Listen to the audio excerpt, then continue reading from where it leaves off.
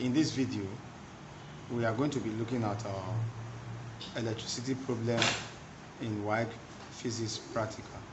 So we use the diagram as a guide. We have a battery, a resistor, an ammeter, all connected in series to a key, and then through a jockey to the potentiometer. This represents the potentiometer. This is the jockey, the ammeter, the key, the resistor, and the cell. Now let us follow the instruction. You are provided with a potentiometer, an ammeter, a standard resistor, cells, and other necessary materials. 1. Connect the circuit as illustrated in the diagram above. Use the jockey to make contact with the wire at the point T such that AT equals D, which is equal to 20 cm. This is point T. So the length between this and this is going to be 20 cm. 3. Close the key. Take and record the ammeter reading I. Evaluate I inverse.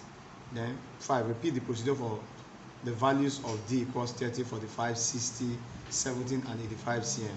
Tabulate your readings. Plot a graph with I inverse on the vertical axis and D on the horizontal axis. Determine the slope S and the intercept C on the vertical axis.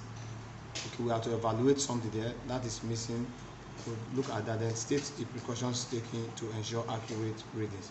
So let us look at how we will connect this circuit and take readings. So this is the potentiometer, the positive terminal and the negative terminal. We have our battery of 2 cells. We have our 2 ohm resistor. We have our ammeter. So in the ammeter we have the neutral, and we have this is positive 2 amp, and this is positive 5, and we are going to be using the 2 amp. This is a key, the knob for the key to close and open the key. Then we have our jockey. So this is our jockey to make contact with this. So let's do the connection. So first of all, we'll connect the positive terminal of the battery to the potentiometer.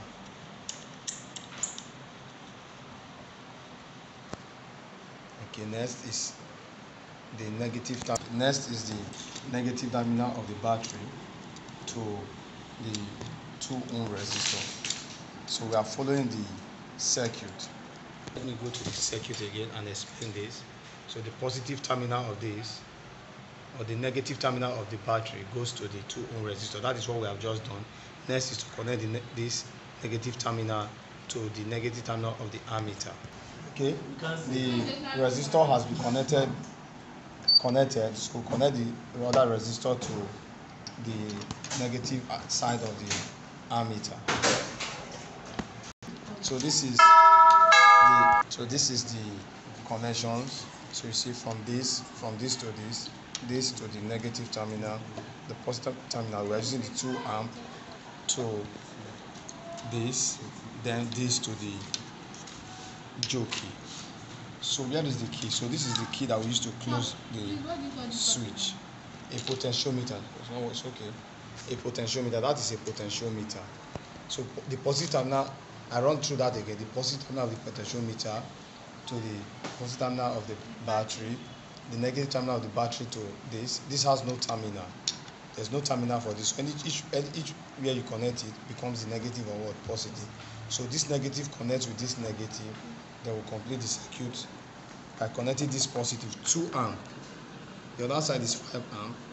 We are using the 2 for this class. Then this, and this connects to this. So let's quickly take the readings. So what are our readings? So this is our table of readings. We have to set D equals 20 cm and take the value of I. So let's take D to 20 cm. Yes, close. So we have closed the circuit. So let's put the terminal at 20. So that's 20, right? So let's take our readings. Our current reading is, let's come and take it from this. You don't stand here. So we are using the top one. Okay, top one. That is 0.45. Okay, now let's see. For this ammeter, we are using the 2 ohm. This at the top represents the 2 ohm. So to get the division of each of these smaller lines, from here to here 0.5, and the lines are divided into 10. So 0.5 divided by 10 is 0.05.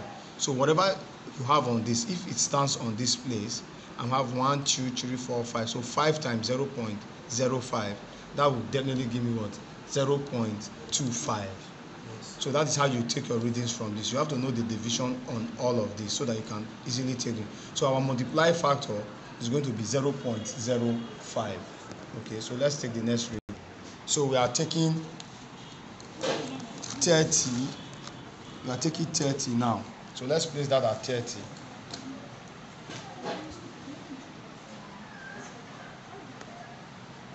Okay, that's 30. So let's read the current value. It's on 0.8. So we have on 8 there. So 0.8 times 0.05. That's 0.4. So for the next one, we have 45. So place it at 45. So that will give us what? 0.35. 0.35. So next is 60. So place it at 60. Press it, please.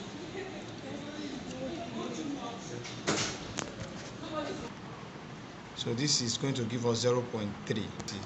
So we take for 70.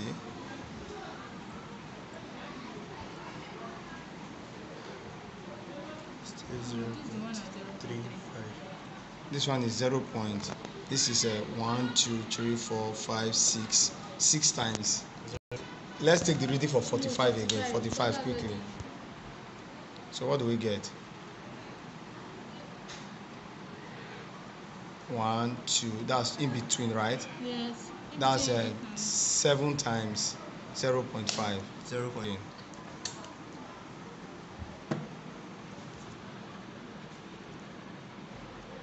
So where is that? Count it. That one is on 8.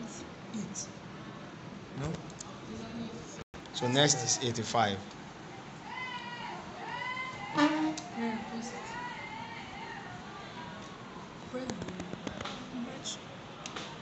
So what do we have? That's 8 times 0.05. Let's take those readings again. So let's put it at 20. Put it at 20.